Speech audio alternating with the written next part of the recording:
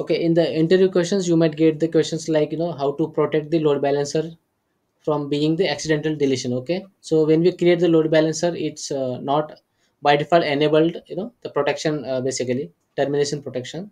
So let's see how to enable that. Okay, so you can just log into the AWS console and just search the, inside the EC2 instance, we can go to the load balancer, then select particular load balancer here. Okay, and just from the properties, you will find the options attributes. Okay, just click on that, and from the edit option you will see the number of options. Basically just expand it,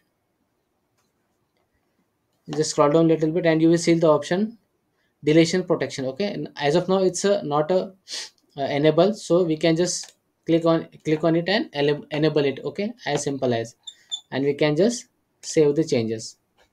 Now let me try to delete it. Let's see what will happen. Okay, just select that particular load balancer. Okay,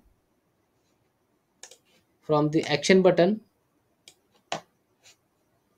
from the action there is option delete load balancer. Okay, it should give the error. Okay, see, you can see fail to delete load balancer. Okay, it cannot be deleted because deletion protection is enabled. Okay, so in the production account, this kind of best practices we can follow. Okay, to secure the resources.